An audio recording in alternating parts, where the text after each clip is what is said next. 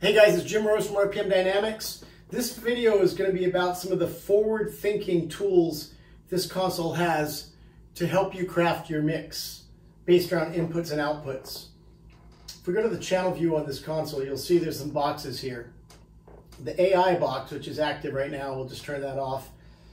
AI allows this console, when it's running, to be able to listen to a channel, interpret the waveform, and come up what it thinks is an instrument. And in doing that, it can label your channels, and once it starts gaining information on what those channels can have, can help you start crafting your channels. It's in its infant stages. It works on the console. Few of the things it misses, but as a freshman venture into this, it's pretty awesome that it's working the way that it is. And as this console grows, the reliability and the specificity of what it recognizes will grow, and the amount of AI introduction to the channels that it's doing will be better and better and better. But it's pretty awesome it can do that.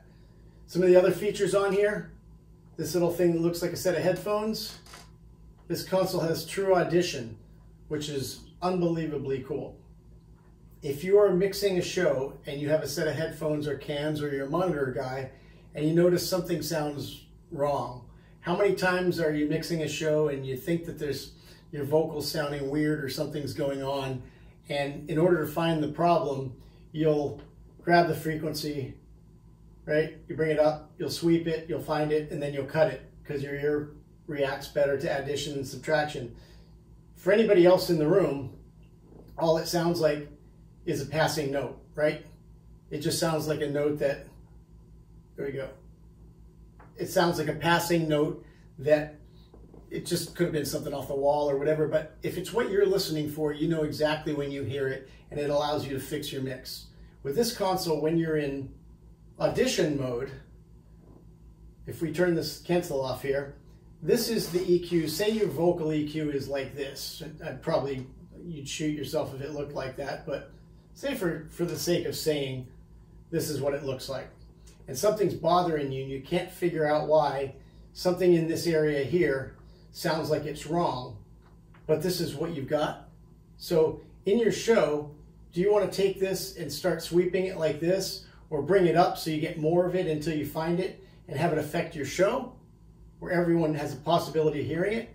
Well, probably in the passing note, no one will notice it. You'll hear it, but it is something that happens during your show. With this console now, if you go into the audition mode, the PA will stay fixed with the EQ like this. But while that's going, in the context of the mix, through your solo bus, as you move these frequencies and these changes, you personally can hear this in real time happening, but nobody else can, just through your solo bus. And when you find what the problem is, you go, oh, I really needed to do this, and this was a little too high, right? So now this one here is a little too high, so I'm gonna fix this EQ. And now all of a sudden, this god-awful weird EQ for a vocal sounds great. And when that happens, you wait till there's a break in the singing or the time is right, and when you hit apply, that EQ is translated into the show real time. That's a really unbelievable feature, because now you can find your problems and fix them in real time without it being something that a show person hears or someone in an IEM hears. Any of those things, you can do that. Another option you have is a preview, and I don't have any other, I've only got one scene in here, but basically what you can do now is you can take EQ and you can change things, or you can look at what's in another scene. I can preview what's in the other scene ahead of time, and I can change this stuff, and I can store it in the scene ahead of me, right? This has now made that scene have that, and I can go back to my scene, but now when I go into scene one, this change is going to be active. So I can look ahead, I can make changes, I can store my new vocal setting, I can go ahead to scenes and move it to there, or I can make changes while I'm mixing in a different scene. So these audition features and the preview feature in this allow you to think ahead and preemptively fix things in your mix. So these are new features added in here, which are the features are, again, their audition, which allows you to listen to things in real time that doesn't go out of your solo bus and then institute it into the mix. the preview, cancel this out, the preview here, cancel.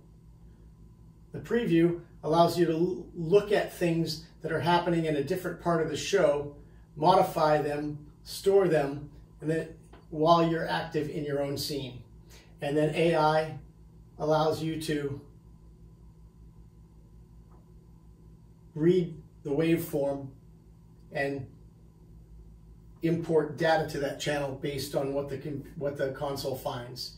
You can set it up with an auto name feature. You can do a lot of things, but as AI grows over time, more features I'm sure are going to become part of it. But at this stage, it's doing a pretty good job of finding about 70 or 80% of its sources correctly. So it's off to a good roll for a console that has never had this before, or something that's pretty unique to the world. So this is the forward-thinking features that you're going to be able to find in this first rendition of the Midas Heritage D HD96 24.